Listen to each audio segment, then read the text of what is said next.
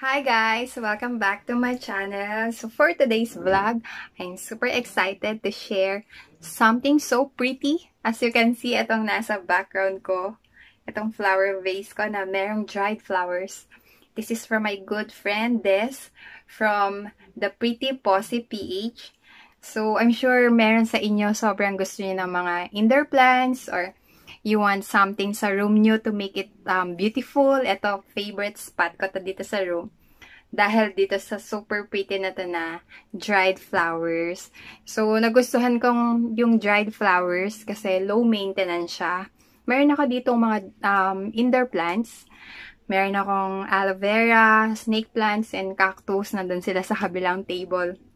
So, once in a while, nilalabas ko sila para paarawan kapag day off ko. So, nakakalimutan ko sila. Minsan natutuyo na sila.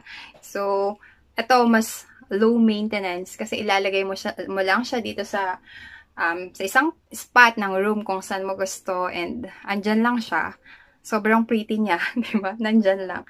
Low maintenance and pangalawa, it gives outdoor feels, 'di ba? Parang feeling mo nasa garden ka kasi ang ganda-ganda niya. And lastly, it's so easy to decorate kasi it comes in neutral colors. So ipapakita sa atin mamaya ni Miss Yan and Des ng the Pretty Posy Ph kung paano mag-arrange ng sobrang gaganda ng mga dried flowers. So excited na ako!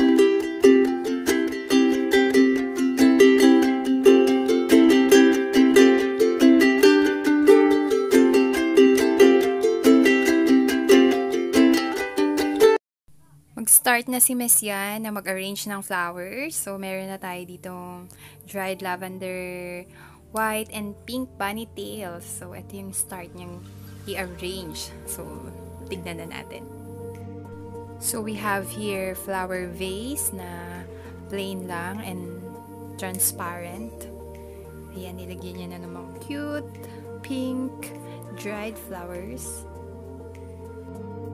Dahil nga it comes with neutral colors, ang dali-dali lang ipag-mix yung mga dried flowers. So, okay lang siya na may color pink, white, and then ito nilalagyan niya na ng white and pink bunny tails.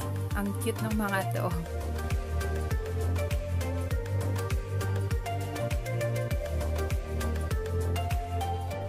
Miss Yan will add pink and white bunny tails pa. Grabe, napaka-cute. Napaka-pretty ng flower vase na to. Ng dried flowers. So, i-arrange mo lang siya kung paano mo gusto. If you will do it DIY or if you want na ipa-arrange sa kanila. So, kung medyo mahaba yung stick at gusto mong mababa lang yung positioning ng mga bunny tails, cut mo lang yung stick niya. Katulad yan, yung ginagawa ni Miss Yan.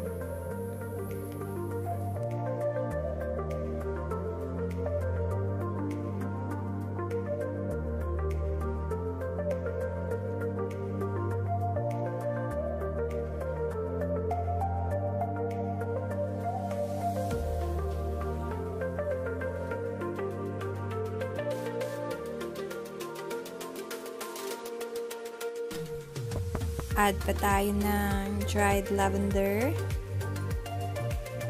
Oh my gosh, napaka-pretty nito. Mag-order na kayo ng ganitong dried flower arrangement. Ang ganda.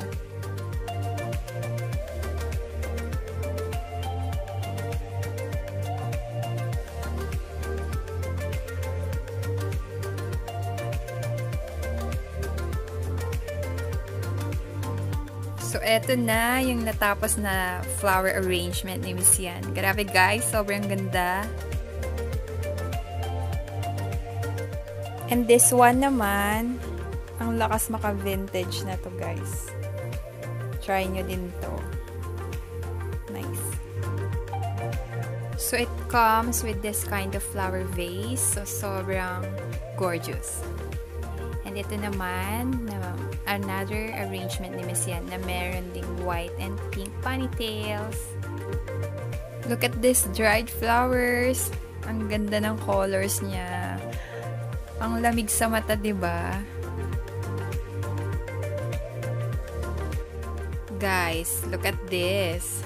Sobrang gaganda ng mga dried flowers. Ang gaganda din ng mga flower vase nila.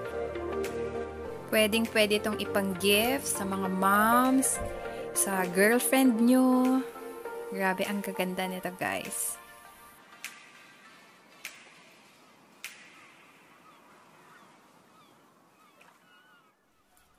So, ayun yung mga arrangements na ginawa ni Miss Des and Miss Yan. So, I hope you like this video and I'm sure sobrang nagustuhan niyo yung mga dried flower arrangement nilang dalawa. So, if you want to order, if you want to avail dried flowers like this, please contact them sa Facebook page nila or sa Instagram nila, the Pretty Posy Ph.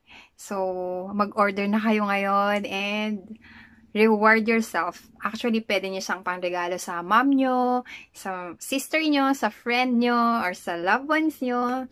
And i-treat nyo na sila ngayon.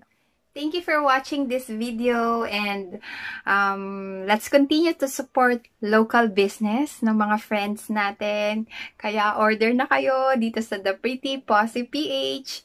And if you like this video, I know you like this video, you like the dried flowers, please give it a thumbs up and don't forget to subscribe. Have a blessed day!